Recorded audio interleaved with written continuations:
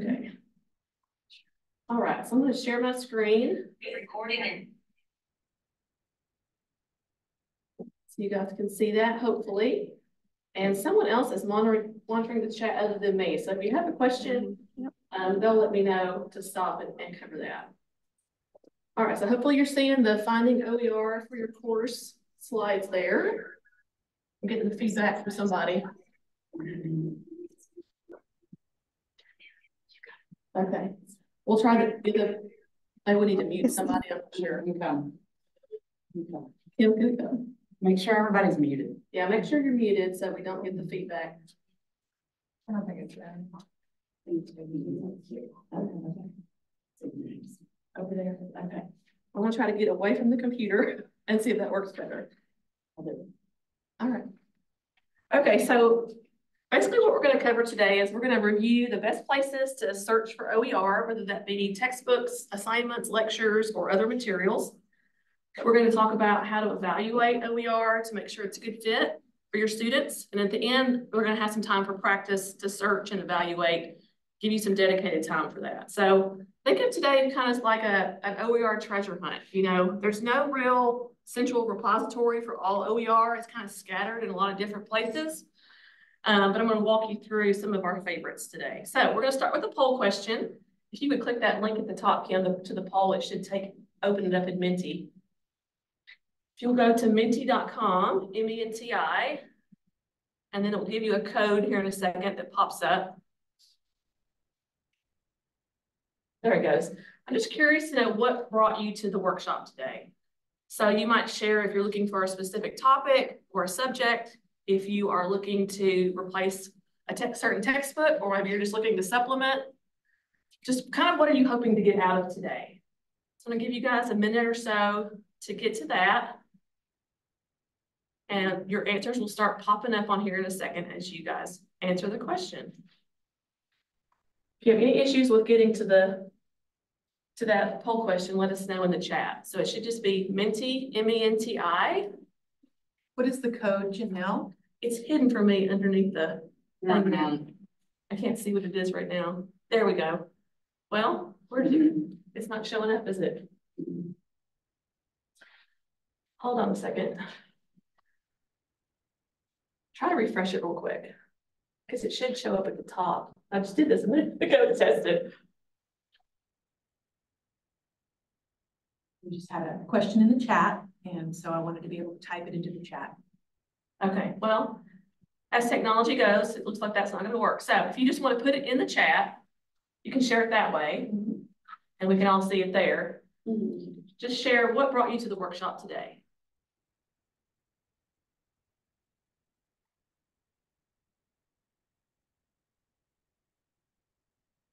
Anne is developing an online course. Okay. Awesome. Multiple courses. Just to be fair, I misread that. And Joan is working on a press book. Yes, I know. Awesome. She has several press books. No way. She does. She's got lots of them. And they're in French, so. Yes. Kristen is supporting her talented colleagues. Okay. Smiley face. And Karen says OER reduces textbook. Oh, y'all are going so fast. Make it bigger. Reduces textbook costs, I believe. Yeah, expenses for students.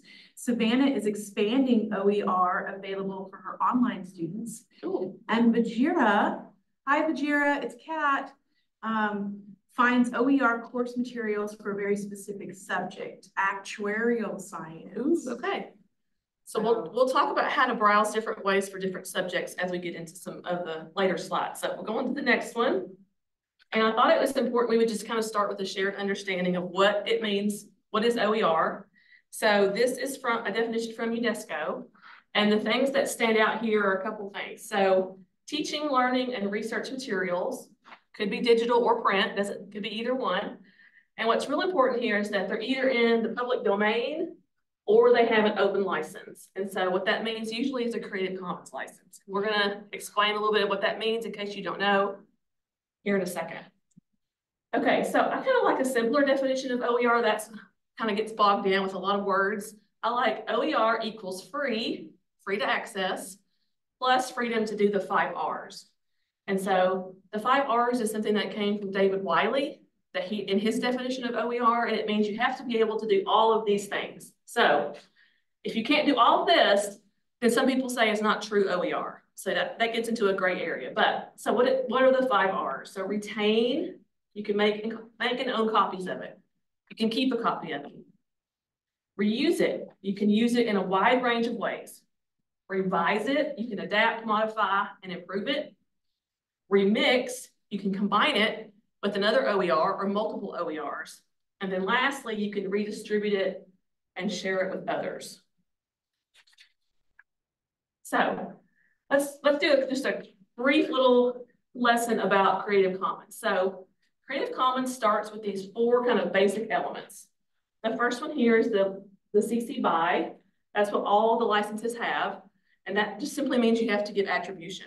You have to give credit back to the author of where you got that content from. The next one is NC, which stands for non-commercial. You can't profit from it if it has that part in the license. SA stands for share alike. If you see something with share alike in the license, it means if you decide to make your own OER with that material, you also have to have a share alike license. That's part of their permissions. And then lastly is the one you kind of really need to watch out for is the ND. That stands for no derivative. So that means you can't change it. And that's what really people say is not real OER, because if you can't adapt it, it's not truly open. But you can still use it, you can still access it for free. You just can't make changes to it or remix it with other things. So those are the 4 elements and what those mean. And then you can combine all of those together into these 6 different licenses. The one at the top is the most open, CC BY. Basically, you can do anything you want with it if you see a CC BY license, as long as you give credit. As long as you give attribution back to that author, then they'll let you do whatever you want. You can change it, share it, all different kinds of things, even for commercial, even if you want to make money off of it. And then the most restrictive is the one down here on the bottom, CC BY, NC, and D. That means you have to give attribution, it has to be non-commercial, and it's no derivative, so you can't change it. So it's kind of the range of open to most restrictive. Okay, so let's go into finding OER. Now that we kind of know what it is and what some of the licenses are, there's really a simple process for finding OER, and it's similar to when you're looking for other things. Number 1, you're going to identify keywords, and we're going to walk through how to pick good keywords here in a little bit. Number 2 is search OER repositories. I want to share some of our best bets for that. Number 3 is evaluate the resources, and then lastly, reflect. Think back and see, is it going to fit for your specific course or not? And this came from the OER Starter Kit. If you've not ever checked that out, that's a really great resource for anybody that's just learning about OER and all different kinds of aspects of that. A couple of things before, let's go back to that just for a second, Kim. Sorry. No, not here. It doesn't. Couple quick tips about the search process. So I made some notes to share with you. I suggest you start really broad. So that's kind of a librarian strategy when you're doing searches of like, don't narrow it down right off the bat. So think of your subject area broadly and what kind of topics you can search for. And then after you have some topics, think of specific keywords and synonyms for those keywords so that you can kind of gather everything out there right now on that topic, and then you can narrow it down later. As far as keywords, we're going to have a little worksheet where you're going to write down your topic and then pick keywords for that topic. And a great place to start is if you have a textbook now that you're using, look at that table of contents, pick out keywords from that. That can be super helpful. Brilliant. Yeah. All right, now you can go to the next one. We should keep you. Okay, the first one I want to show you is the Open Textbook Library. So we're going to click into that link there. And hopefully you guys this one's going to work. So the reason I like the Open Textbook Library, this is my go-to when you're looking specifically for textbooks, because it's just textbooks. It has about need to share the screen. Is it not? Sorry to interrupt. We're not sharing. It's sharing sharing a different. the PowerPoint. It's not sharing Open Library. So then go back. Talk amongst yourselves. We'll get there in a second. Yeah. So the things I like about Open Textbook Library, There it is. there we go, is that it has faculty reviews, number one. So you can go in and see specific reviews, and you can see names of people at different institutions that have reviewed it in your field. It also will list textbooks that are in development, so things that people are working on right now. So for example, let's look at, I talked about, let's browse first. That's another strategy. If I would suggest browse the subjects, then go in and do your keyword search second. We're not just gonna start at culinary math. We are not. That's fascinating. So let's go to browse subjects. And let's go under business and go just to accounting as an example. And so just a real broad category, and then just look through things that come up. I would just kind of do a quick scan and see if anything looks helpful. So we got different things of principles of accounting, volume 2. Let's go down a little bit further. Let's look at. Well, I was gonna, before we go too far, if we can look at the licenses on these as we're going, because they'll show you which of those things you can and can't do. So the first one, this principles of managerial accounting, is just the CC BY and share alike. So you'd have to attribute who wrote it, and then if you made copies or derivatives of it, you would have to say it was initially by this person and then also by me, and you have to use that same code. The one underneath it has the NC on it. Mm-hmm. So you still have to buy and you still have to share alike, but this is where you also can't use it for any kind of financial gains. Which if you're looking for it for your academic class, okay, you're not going to sell it to your students in the class.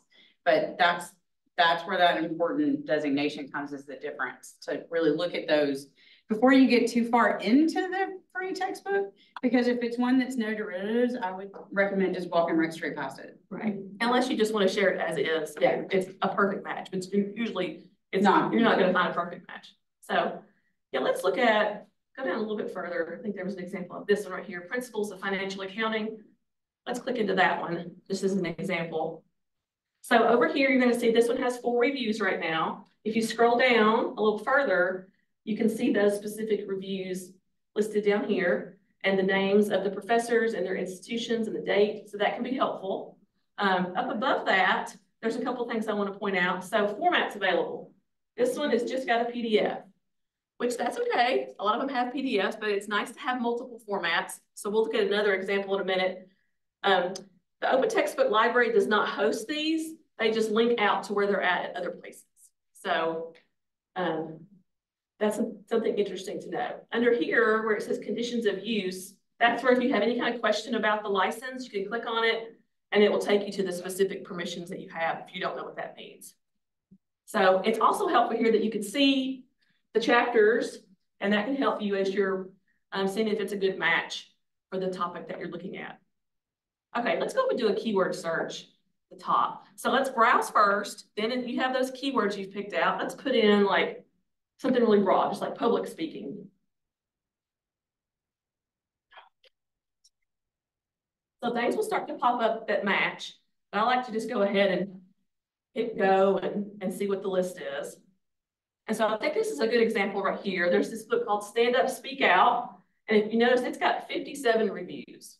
So that's in use by a lot of different institutions. Go ahead and click on that one. This one? Yeah. I like this one as an example because you can see here, if you scroll down the different formats. So this one's got not only a PDF, but several different ways you can download it. Plus it's got the online version that you can read in Pressbooks. So that's nice if you want to share it and just link to it, or if your student wants to download it and read it later. So that's nice that all that's linked there for you. All right, that was just another quick example. So any questions about the Open Textbook Library at this point? That's my go-to for textbooks. If you're looking specifically, you want a textbook, that's where I would go first. Okay, let's go back to the PowerPoint if we get there. It's okay. Pay no attention to me. Go on about your day. So the next thing we're going to look at is called Pressbooks Directory. And it is one of my favorites because, well, there's several reasons. First of all, we have a subscription right now. MTSU subscribes to Pressbooks. So anything you find in the Pressbooks directory, if you want to clone it and adapt it, it's super easy since we have a Pressbooks network of our own. You want the main directory or do you want MTSU? Just the main one, yeah. What do you mean by clone and adapt? So clone means it will copy it for you. And if we go in and create a Pressbooks account through MTSU, you can go in and find a book and it will copy it over directly for you, make it super easy, and then you can adapt it and change it how you want. So some of those Pressbooks that Joan has been writing, yes, may be accessible to all of us to use in our coursework. Once someone's made it public and they've published it through the directory, then other people can use it. And then you can also kind of see where it's in use at other institutions, which is cool. I learn something new every time. Thank you. Yeah. So in here, let's browse first, just like we did before. So if you scroll down, first of all, I want to point out they have these neat curated collections. So they have one specifically for language learning, interactive OER, high enrollment courses. That's kind of neat to explore. If you want to go ahead and look for a specific topic, if you scroll down and look over on the left side. Oh, yeah. We have a question from Karen. She's saying, are students receptive to open access textbooks, or do they think that because they are open access materials, it's lesser than purchased textbooks? I'll let you guys answer that because you're the ones that have that experience of using that in your classes. Anybody wants to share? So in elementary education, we use an OER collection that Dr. Godwin and Dr. Hooser worked on, creating sources from all over to support the Intro to Ed curriculum. And so students do not have to pay for it. They have instant access to the whole book from the first day, actually from the week before school starts. And they are very receptive to it because it saves them a lot of money. I'm not sure students in general are receptive to any type of textbook in general, but I think they're grateful when they don't have to shell out $100 for a paperback. So that, I think, is a great question, Karen, and that's actually part of what I'm going to talk about in a little bit, is the where in that paradigm of textbooks and the concept of value and rigor, and who is it that is conveying that, and where does that come from? So much we associate that students don't see it as genuine or rigorous, but is it the student that's using those words? So we'll cover that one actually just a little bit more here in just a minute. One thing I forgot to mention about Pressbooks, right now it has 6,000 books in there. So it's just like exploded in like the last year as more and more faculty members are creating projects. There's new stuff in there every day. So I would always like to check that and see what's available. So if you want to limit by subject, you can go right here. Today. That's right. Produced today. Right. Awesome. You can click subject right here, and then you can go down and browse by a certain subject. So let's do, for example, math. You just click the little check next to math. So right now there are 67 books that they've categorized as mathematics. And then you can go through and browse that, or you can go and limit by all these other things here. So let's say if you wanted to look for a math book that had a certain license. I think that's up at the very top, maybe. Up at the top, if you click license, you can limit. And what I would probably do is check all of these, or you could just knock out the all rights reserved. So those are the ones that you can adapt. So if you want to pick one with a certain license, my suggestion would just be to take those out because you can't modify those. And then you can filter through and look at it that way. Let's just open one of those, Kim, whichever one you think.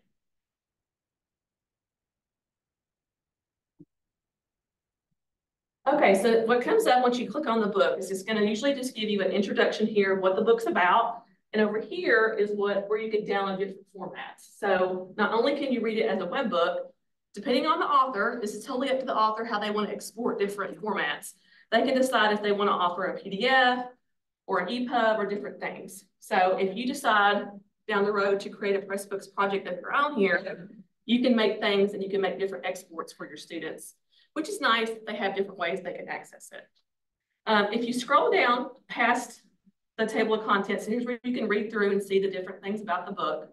At the very, very bottom, usually there's some more licensing information to double check what you're allowed to do with the book. This has got a lot of chapters. Okay, so it'll tell you description, here's the license here, this one's CC BY. So it's from OpenStax and you're free to do whatever you want with it. If you want to go modify it, move chapters around, take things in and out, as long as you give them credit that you got it from there. We were talking about the pulling things into Pressbooks, and she talked about cloning. Right here is that statement that this was cloned from elsewhere. Yeah. So it was pulled in as a clone and then edited from that point. The cool thing about clones is it brings in a lot of the formatting too. So you don't have to figure out how to set it. You can go in and change it later, but it pulls in a lot of that formatting. So your first mess around in those activities isn't you trying to figure out how to set up front matter and back matter and chapter structure. It will pull it in and then you can make changes to it. And I know that seems like a strange thing to really need to worry about, but otherwise you just get this never ending hundreds of pages of stuff. So it brings in that structure. So it kind of takes one of those things off for you. Something that's really popular about Pressbooks that people like the books that are available in here is that they have a lot of H5P activities. And so Kim knows a lot about that, but that's another way you can filter. If we go back to the search in the Pressbooks directory, if you want to look for books that have H5P activities, which makes it interactive, you can search that way. I think if you have to go back out of this particular book and go to,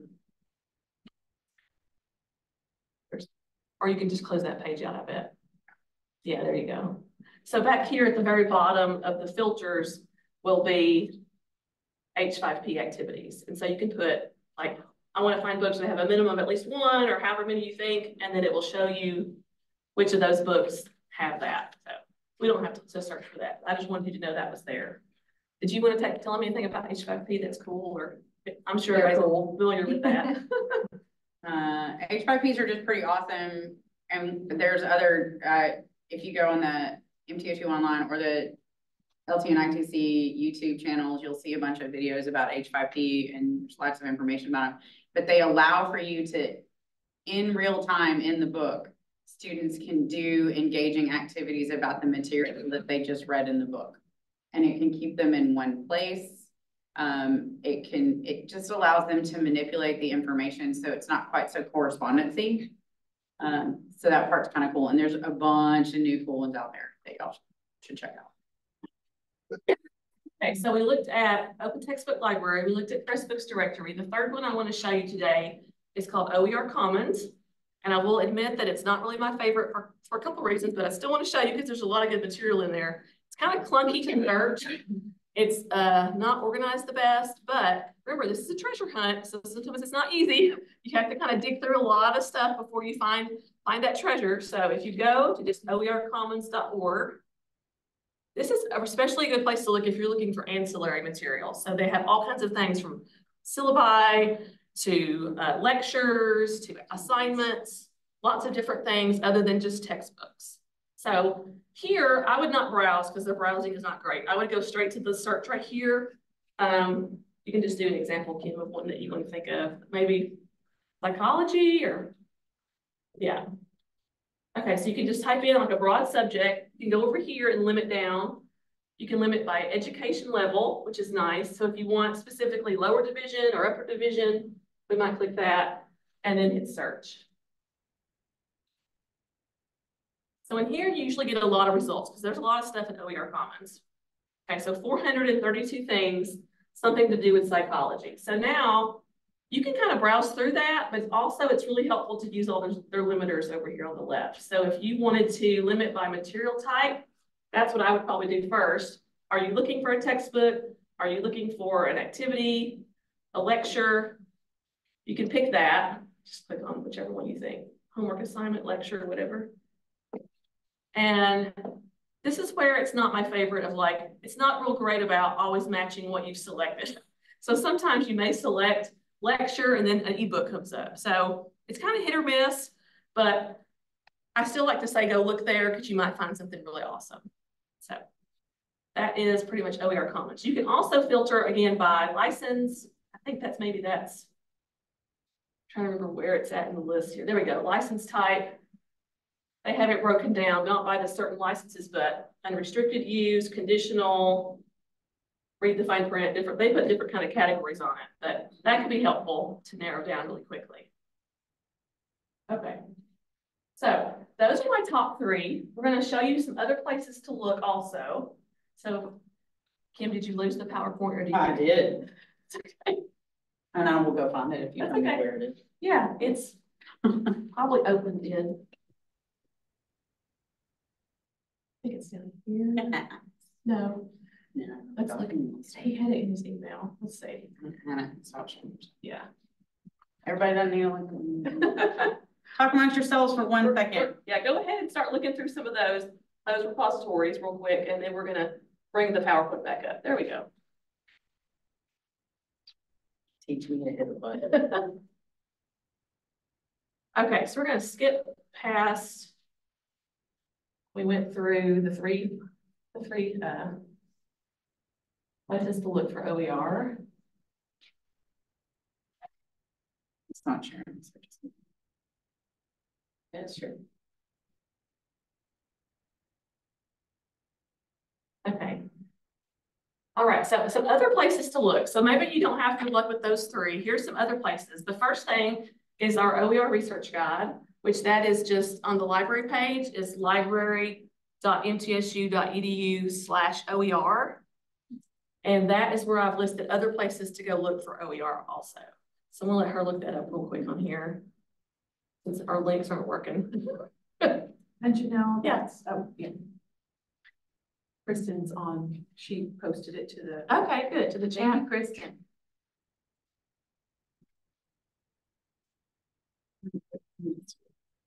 There we go. Which one am I looking at? The first one, the OER research guide, to see if it'll let you link to it.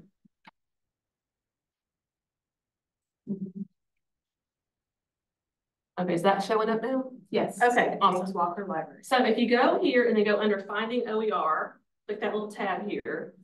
Here's where I've linked other places that you can go search. So here's our ones we already looked at: Open Textbook Library, Pressbooks Directory. There's lots of other places that have great places to search. And ones that I've linked on there also is this Oasis. It's a search tool that searches lots of different places at once that you'll get a lot of results from. If you're looking for things other than textbooks, there's some links for that. And then one that I want to show you specifically is this OER by discipline directory. This is something that's real recent that doesn't have a whole lot in it right now, but it's still a good place to check. I think it's gonna keep growing, and it's a good place I would go back periodically and see if anything new is there. So they made it in Pressbooks. You can go ahead and just click into the book to read it. And then it's broken down by subject. So you click under the contents and pick like whichever one of these, agriculture.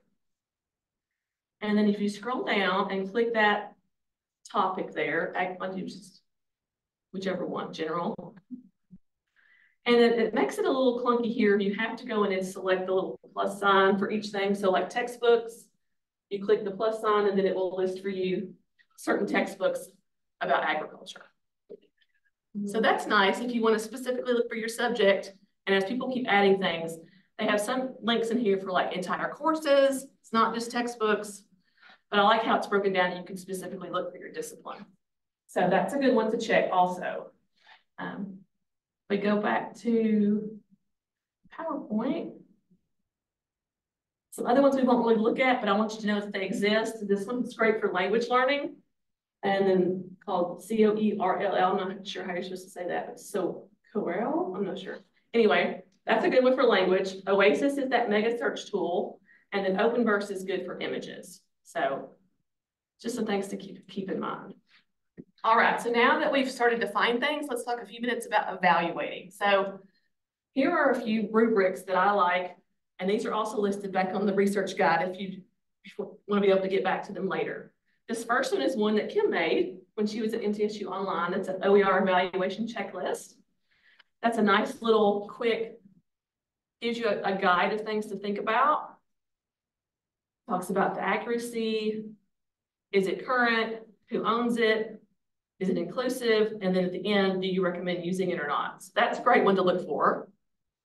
Two other ones that I like, made by kind of big institutions, is this one's from Affordable Learning Georgia.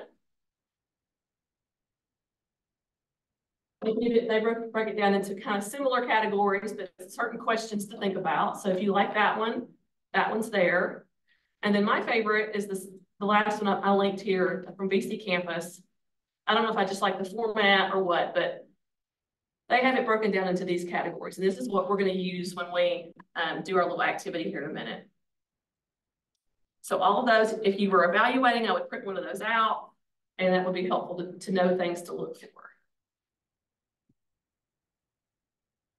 Okay, so as far as evaluating, they all kind of come down to these like 5 questions, these 5 kind of categories. The first one is relevance. Does the information address one or more of your class objectives? So that's kind of the most important thing. Is it relevant for your needs? Number 2, accuracy. Is the information accurate and up to date? The third one is production quality. Is the information clear and understandable? Is it easy to navigate? Thinking of your specific students in your classes and what kind of reading level it might be. It could be over their heads. It could be too simple. You're trying to match and see if it's going to be a good fit. Accessibility. So just basic accessibility things to check for is we talked about earlier. Is it available in alternate formats for them to download it, access it different ways? Do the images have alt text? Does the audio and video provide captions? Things that you know that we need to be doing for our students.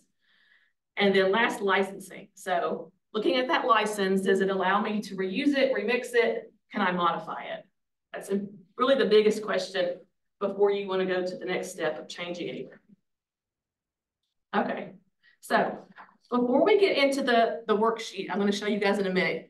Kim and Claire have a couple things they want to talk to you about and share. So I'm going to let them have the floor. Yeah, you can. Right. So we mentioned it a little bit earlier with Karen and the students and rigor of the book. So generally speaking, an undergraduate student isn't thinking about the rigor of a textbook. That's us. That's us looking to see where it was published, who reviewed it, how it was reviewed, how it was created.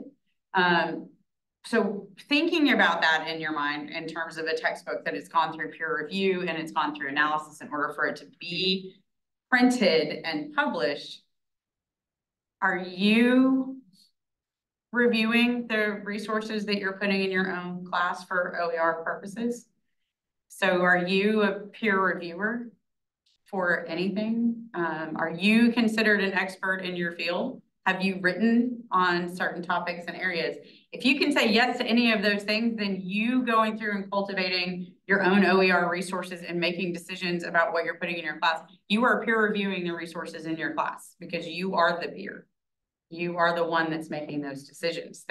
Things wouldn't have been produced elsewhere. You wouldn't have put them in your class if they were not valid and spoke accurately of the points that you were trying to make in your class. So that's just something to kind of think about in the back of your head. It doesn't have to be a publisher for it to have been peer reviewed because you can do it. You can have a friend do it. You can look at other things that other people in your field are producing. That in itself is creating a peer reviewed and establishing some rigor for the information that you're putting there. One of the other paradigms to think about with this is typically in our classes, we have a textbook. And we have been using these textbooks for a long time, or a textbook was given to us by a power that be in our department when we first got here, or when the course was first developed, if it's online. And that's just how it goes. I'm going to venture to guess that every chapter in every textbook that you've ever used has not been phenomenal. And then you've kind of picked out the ones that you thought were best and ended up not using them. So the reason I say that is we kind of seem to go into OER thinking 2 big things. One, it has to be a textbook in order for it to be used in our class because we came up in a space of textbooks. So everything has to be a textbook, but they don't have to be a textbook. A textbook is just a collection of information from elsewhere. So it doesn't have to be a textbook in your class. It could be a collection of things from elsewhere. It can be articles, it can be podcasts, it can be videos. It doesn't have to be a textbook. But in your mind, if you need it to be a book, that's where something like a press book or something like that makes a lot of sense because you are actually taking those resources and putting them together in one space things like Pressbooks and things like that, you can embed those videos and podcasts and articles and resources and create that way. The secondary of that is you don't have to go from no OER to a textbook. You really can go from no OER to I'm going to add 3 articles that are not in the textbook to my class, and you have just put some new things to OER. And if every time that you're doing it, you're adding a little bit more, you are eventually creating that OER space and an OER resource. But you don't have to go from 0 to 100 in one semester, because most of us don't have the bandwidth to do that. If you do, I have some other projects I'd love for you to help us work on. But most of us can't do that. So those are just a couple of things like in the back of our minds to start thinking about, is that just because we had textbooks when we were going through our educational process doesn't mean that today's students need, want, or utilize a textbook. So just kind of think about that. Okay. We can advance it. I will advance it. So to piggyback a little bit off what Kim said, I'm in human sciences and human development and family science program, and our colleagues together have been working really hard to put together OER, because some of you may be in areas or discipline where things change quickly. What we do know that there are some things about relationships that stay the same, or some things about individuals and families, but the context of all of those systems really matter. And so for us, what we found is that OER is super helpful for infusing timeliness, accuracy, and engagement with our students. And so through our work through MTSU, we've published what we thought was a way of thinking about adding in OER, and a little bit more in the ways that Kim was speaking, to add on to what Janelle said, not just textbooks, but thinking about topics or areas where you can pull in various OER, or you may already be using OER. And what we found is that sometimes there are things that we want to discuss, but we need them to be highly engaging, like a podcast, to get students thinking and get them talking and applying information, but we don't necessarily need them to be of high scholarly quality, which is not good enough. I think I might have accidentally advanced it. And then we have other research or reports that we want people to read that may not be very engaging for students, but they do provide some of that data and information when it comes to the scholarly content that we want. So if you think about various OER and various uses, it can be helpful to getting started beyond just looking for a textbook. If you want to start small, it might be helpful to think about all of these outlets and different things that you can use. So this is an article that we published, and it'll be delivered in the PowerPoints that we have that you can reference there. But just another food for thought and thinking before we start and dive in. I'll pass it back to Janelle. Yeah.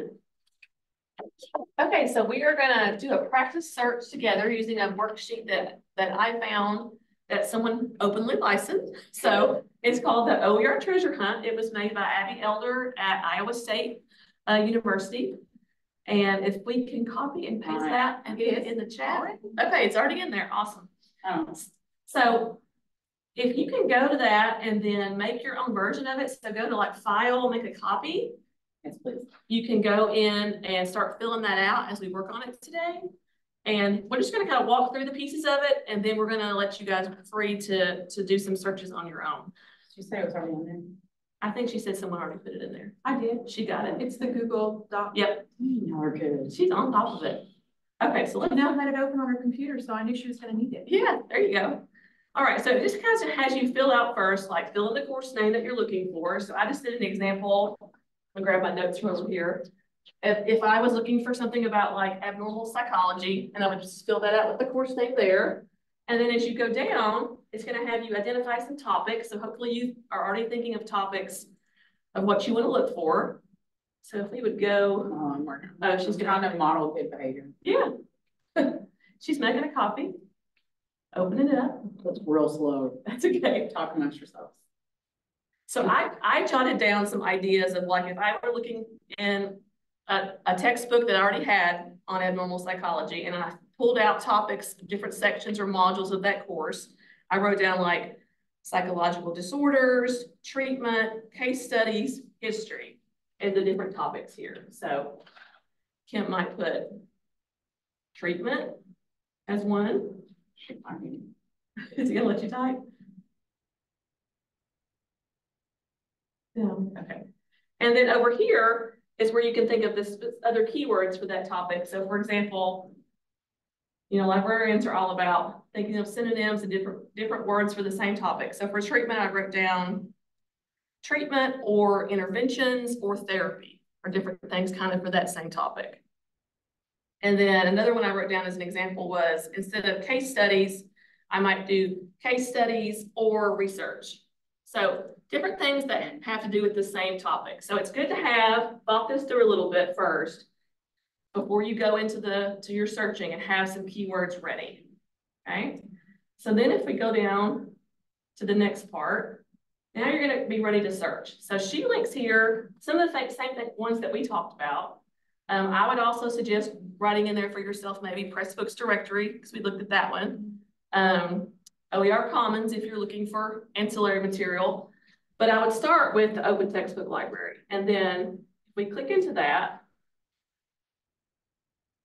and just as an example of the process. So let's say we're going to browse first for abnormal psychology. So we look under subjects, we go down, we look under social sciences, we find psychology, and we look there. So we start to just browse through that broad subject of psychology. We have our keyword list, and we look just kind of generally, does anything match up with the topics that we've written down? So if we keep going down, all of a sudden I start to see that one right there that you passed, just Kim, Fundamentals of Psychological Disorders. Is that exactly the same name as the course? No. Is it one of my topics? That's one of the things you can pull out and then go look, and maybe you'll find one chapter that works. Maybe not the whole book is a perfect match, but like Kim was saying, it's kind of like looking for pieces that match your different topics. So that's one way to do it. If you go up to the top and you can do a keyword search for abnormal psychology and see if anything there is going to match some of the topics or the keywords that we wrote down. Now at this point, we don't really want to dig super deep into each book because that's very time consuming. Right now, all we're wanting to do is do just kind of a quick search. Anything that looks remotely helpful, we're going to jot that down on our worksheet. So if we go back to the worksheet, and there's going to be a place there for you to write down up to 10 titles. So here you're just going to jot down or type in the title that you found and the URL of how to get back to it later. It is super important to put the URL in there. You are not going to remember where you found it. Right. It's just a copy space. Just do it. Go ahead and save that. Okay, so then let's say we've searched a couple of places. We found 10 different titles that look promising. Then the next part is the curate. So then you're going to go in and target 3 of those that are the most promising things that you look through. Then you're going to dig in deeper and look to see if it matches and evaluate it with those rubrics that we looked at earlier. So you're going to look at relevance, accuracy, all of those things. Here's where you can make notes about how it matches up to the rubric. Okay, so today you might get a couple searches done. Probably not going to get to the evaluation part. That's probably going to be later. But then at the end, reflect. So you go back, you look at those 3, and you're basically like, okay, did these materials fit my need or not? Is there anything I found that I could use as is? I can just adopt it and use it. Or is there anything that I could maybe change and adapt it to make it fit my specific need? So that's the basic process that we're going to do. Let's see how much time we have left. About 10 minutes. So if you guys want to hang around for the last 10 minutes, we're thinking about putting you in breakout groups or rooms or what do you want to call it, and kind of just work on this. We will have one of us in there in each one, I think, to kind of like, if you have questions. So I'm going to let Kim figure out how to set that up. So if you wanted to hang around and do a breakout room with a couple people, we're going to spend the last 10 minutes letting you guys search and ask questions. We probably need to stop the recording also before we do that. Now what happens in Vegas stays in Right. Vegas. Those conversations and questions will be recorded.